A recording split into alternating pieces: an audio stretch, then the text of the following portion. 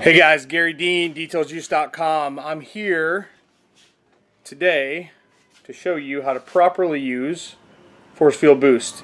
It's not complicated. I am working on this 2008 Lexus IS 250. It is all polished. I just did a one-step polish. I used Evo all-in-one. You can see that. I used it with the maroon Eurotech Buff and Shine pad and the Harbor Freight DA because that's all you need to get stellar results and make customers happy. So car looks awesome. I am done with the Infinite Force Field application. I went with Infinite Force Field because it's a lower price point and I wanted to keep the cost down. So did the client. But we wanted superior protection to what was on the market, so I offered him Infinite Force Field, which is a pretty amazing product in itself. But what I'm going to do, I'm going to try to position you where, maybe I can get the tripod out. There we go. I'm going to position you where you can see me doing this so that there's no question about what's going on. And so here goes nothing. Oh, I zoomed you in way too far. Alright, so there's the door of the Lexus, and there goes nothing. So you got your trusty green all-purpose towel from detailsjuice.com. I will start with the coarse side. Notice there's a thick nap side and a thin nap side. I use the thick nap to spread polish around and to spread force field boost around, and then I'll buff it with the other side. So got your towel, got your force field boost. Now this is the last step in the force field protection system. Now I spray a generous amount on the surface. Set it down, then you are going to wipe it all over the place. You're going to spread it out. That's what you're going to do.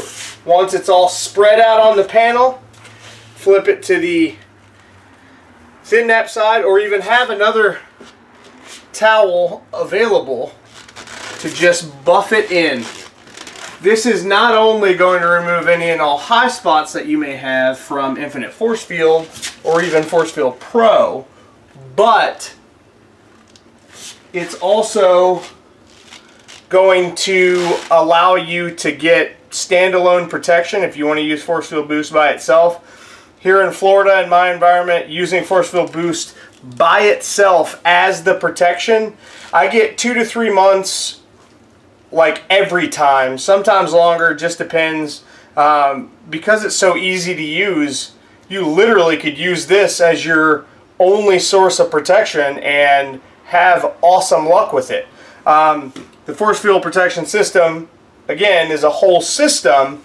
This is the last step, the final step, the finishing step to the system, and this makes sure that you have no streaks, no high spots from the coating, and it enhances gloss, slickness, shine. It just is amazing, and it's so easy to use. But like I said, just a quick demonstration one more time. I take the thick nap side of the towel, I spray the surface liberally. I am not shy with the product. You spread it out. All you're doing right now is spreading it out. Now that it's spread, go to that thin nap side on the towel and buff it out. Make sure there's no streaks. And there you go. You want a really solid, even layer of force field boost on the surface. You want to make sure that you don't miss any spots. You want to evenly distribute it all over the paint, and that's how you do it. So that has been step 4 of the force field protection system, force field boost. And whether you're using it as a detail spray to remove streaks and add some protection as standalone protection, or to remove any high spots you may have left behind with Infinite Force Field or Force Field Pro, this stuff has a place in your arsenal for sure. If you got any questions, 813-846-4406. That's it, guys. I'm always available if you need me. So send me a message, give me a call.